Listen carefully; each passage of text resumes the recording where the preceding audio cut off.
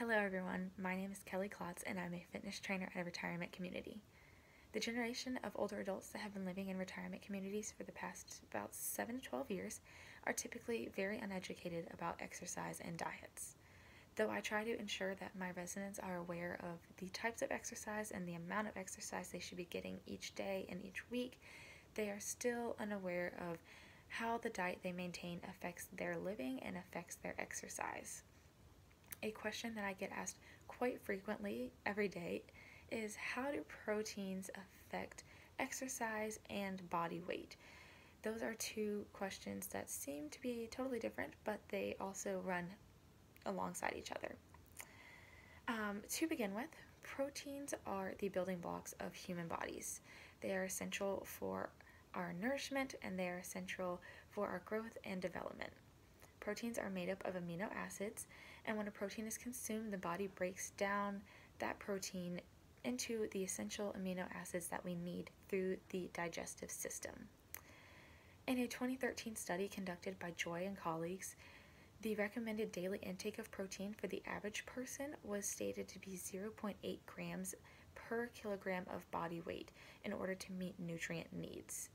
Proteins can be sourced to the body through meat, fish, eggs, soy, legumes, and some grains, just to name a few. Proteins can also be sourced to the body through supplements such as energy bars or drinks. So there are several sources of protein that a person can have access to. In the past, carbohydrates were heavily relied on for nutrition before and after exercise. In the 2017 International Society of Sports Nutrition Stand on Nutrient Timing, Kirkskik et al. Wrote that Ivy and colleagues were among the first to illustrate that carbohydrate timing could influence post-exercise body functions.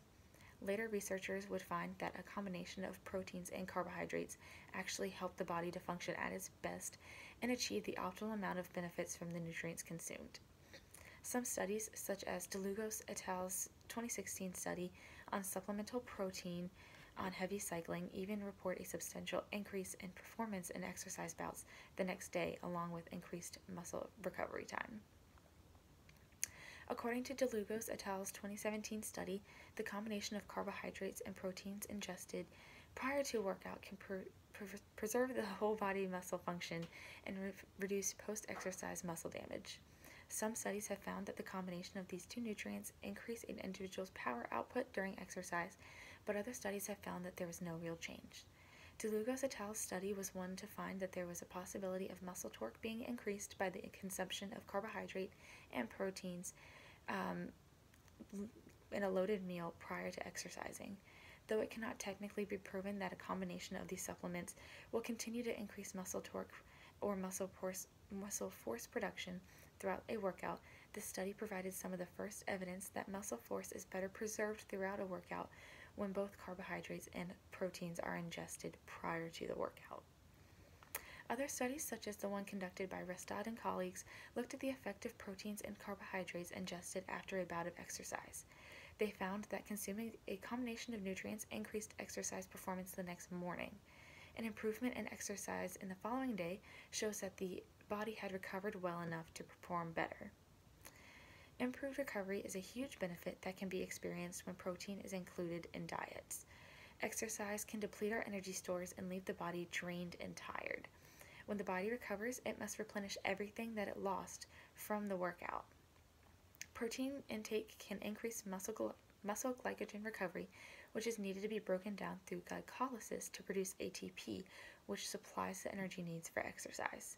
Argonne and Schoenfeld reported in their 2013 study that protein intake can increase muscle glycogen resynthesis if consumed within a 2-hour anabolic window after exercise.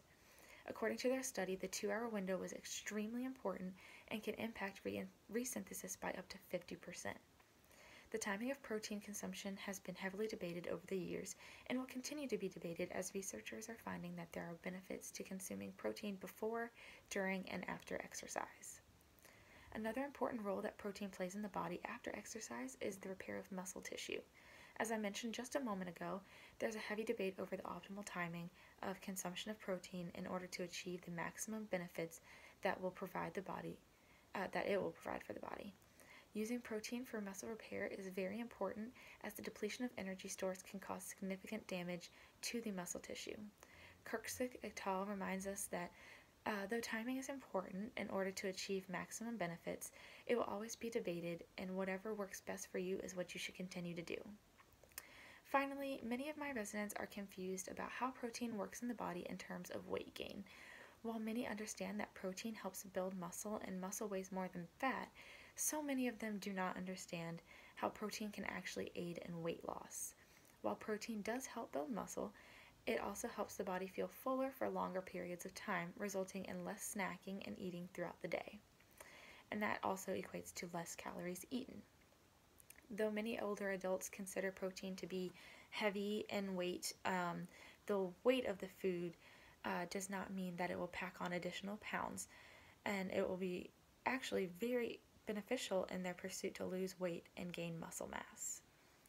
Like all other topics that are researched, of course there are limitations, such as training volumes in the conducted studies, comparison of data simultaneously rather than apart, matching total protein intake, things like that.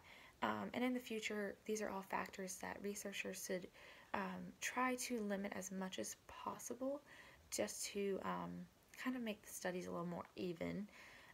But essentially, the takeaway message here is that proteins are crucial for our bodies in bouts of exercise, rest, and recovery. Proteins help our bodies to recover quickly, and they provide the nourishment that is necessary to remain in good health and to continue workouts. Thank you.